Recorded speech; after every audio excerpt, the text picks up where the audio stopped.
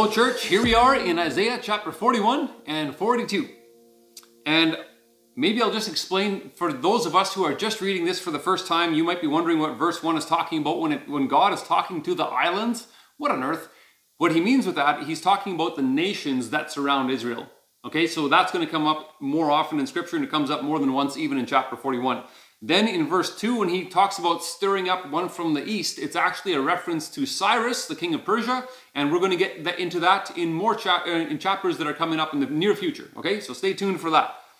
But what I want us to see, first of all, here about chapter 41 is that, kind of generally speaking, in verses 1 to 20, we can see a lot of descriptors about who God is, how he is very relevant and current in the lives of his people and interacts with them, strengthens them, helps them, and so on. He's very much breathing life into their situation and relevant.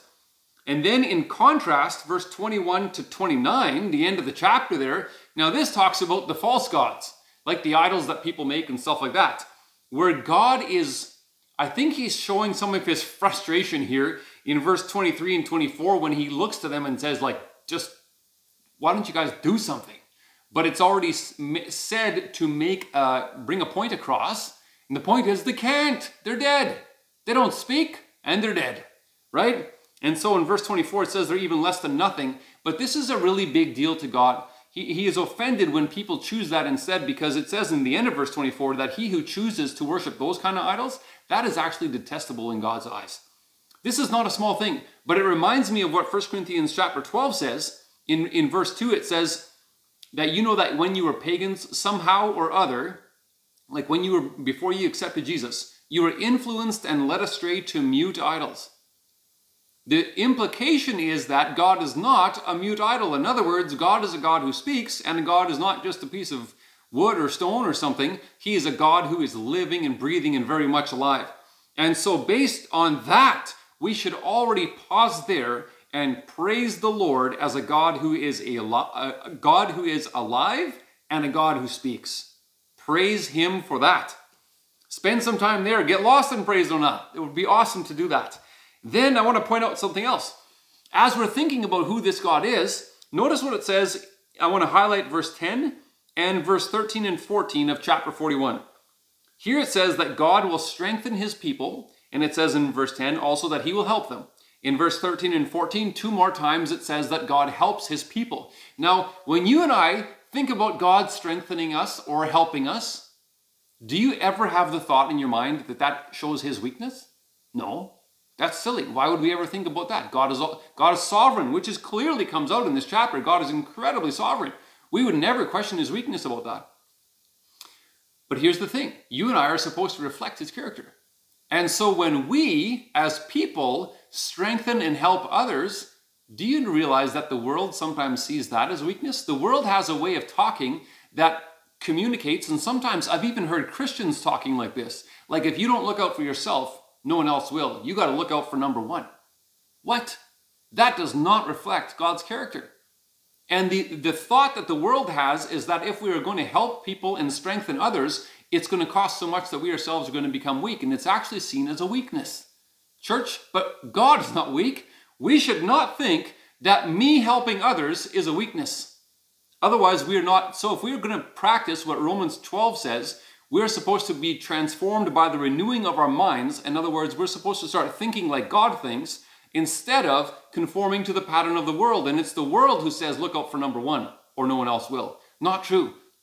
Look at what we're supposed to do. There's a couple of ways the Bible uses different words to describe something similar. In Isaiah 58 verse 10, it talks about helping the oppressed, and it uses these words. It says, spend yourselves on their behalf. In other words, that's going to take a bit of effort at a cost, but it's worth it because it reflects who God is. In 1 John chapter 3, it talks about somebody who has material possessions and sees their brother in need. If they have any love of God in them, should help their brother or sister, right? In Ephesians chapter 4, it even talks about how the way that we talk should come out in such a way that strengthens others. And so we could already park there and say, Lord Jesus, I want to reflect your character. Show me who I can strengthen and help today.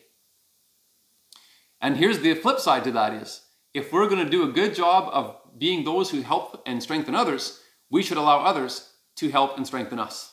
All right? Something to keep in mind. Then when you get into chapter 42, again, lots could be said here, but simply put, verse 1 to 9 is clearly talking about Jesus, where chapter 41 talked a lot about Cyrus. This here in 42 is clearly talking about Jesus. In fact, the first 4 verses are quoted in Matthew chapter 12, and where Jesus makes that clear and obvious connection. But I want to highlight one thing out of that, okay? There's lots of good things in there, but let me just look at verse 2 and verse 3. It describes Jesus as someone who did not shout or cry out or raise his voice in the streets, and a bruised reed he will not break. How does a reed get bruised? Something probably bumped against it and hit it, and now it's wounded and almost ready to break, but hasn't quite broken yet. You know how Jesus handles those? He doesn't break them, right? Or a smoldering wick. He doesn't snuff them out. He actually wants to breathe life into those situations. That's that helping and strengthening that we were talking about in verse 41. But I want to also recognize this. Jesus is gentle. Do you realize that? Jesus is gentle, and we ought to reflect him in his gentleness as well. Galatians 5 says gentleness is one of the fruit. It's a fruit of the Holy Spirit. And in Philippians 4, it says, let your gentleness be evident to all because the Lord is near. Church, let's not confuse gentleness with weakness. Jesus was never weak and is not weak, and yet he's gentle. He spoke with authority, and yet he was gentle. We might even ask the Lord a question like this today. Jesus, does my level of gentleness reflect yours? And then remember that whether you are a leader, an owner of a business, a parent, or whoever, God is calling you to reflect the character of Jesus. Enjoy your day with him today.